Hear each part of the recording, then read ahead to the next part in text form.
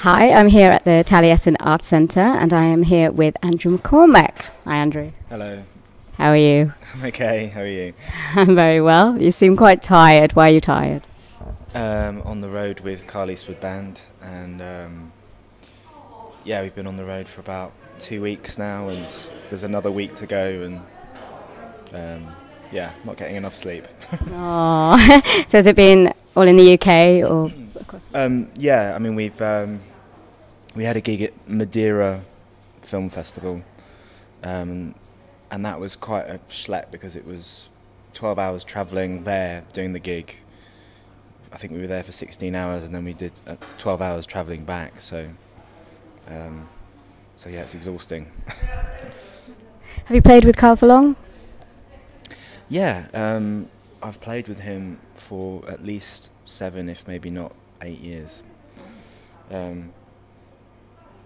I've sort of been involved in the band since, I don't know, since it all started to kind of take off and get going again. You're on his album, aren't you? What is it? Songs from the Chateau, is it?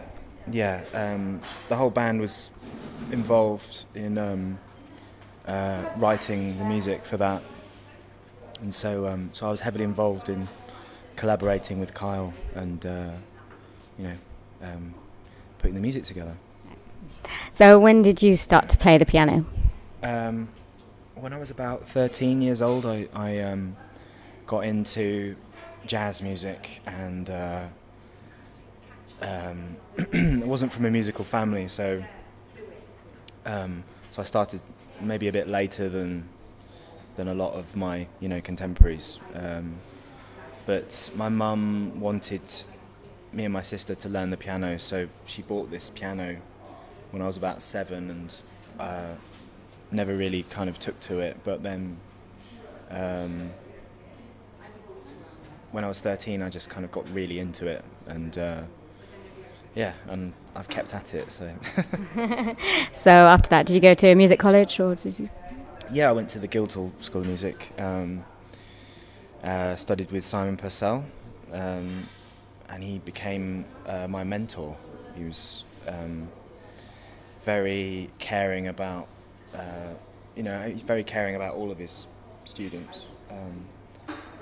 But it was really great to have someone that was trying to get you to push yourself, but at the same time, push yourself into learning, the music, but still remaining, an individual, as opposed to a Bud Powell clone or a Herbie Hancock clone or something like that. So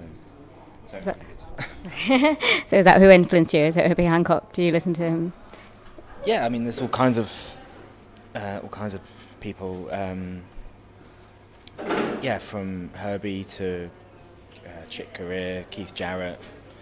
I mean, there's all. Just anybody who's endeavoured and has something to say in a masterful way is people I'm into. Everyone. I'm into everyone. So do you play other styles of music as well as jazz? Well, I mean, I'm primarily an improvising musician, so it's kind of what I want to spend my time on is improving as an improvising musician.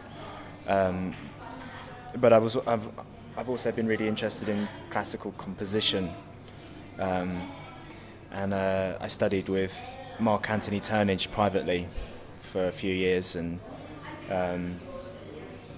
through that, he really helped me sort of get some skills together as a composer. And I did some work for the LSO. I got through their Panufnik scheme, which is just it's a young composers platform to try out orchestral pieces with the symphony orchestra. And after that, I was commissioned to write a 10-minute piece that got played at the Barbican. Wow. It was amazing. And since then, I haven't really focused so much on that. I've been focusing on my piano playing a lot more. working on the duo that I have with Jason Yard. I was going to say, so what is that duo about? Well, it's just, the idea was to sort of co-lead something with another guy who's a composer as well as a improvising musician. And I've always, been into Jason's music for, ever since I've heard him. What does Jason play? Saxophone. Yes, piano saxophone duo. So, and it's a challenge when it's just the two of you, because you have to, you have to entertain an audience for an hour, and it's just you. There's no flashy drum solos or anything like that. So, but it's been very good for me as it's really pushed my playing, and it's a good project to be involved in. So that what you're going to be doing in the future? Yeah, I've got some ideas about some things I'd like to do. I'd like to get back into doing trio again. I did the last sort of trio work I was doing was really about 5 years ago now, really, 4 or 5 years ago. I think it's due a return visit. Well, that sounds very well.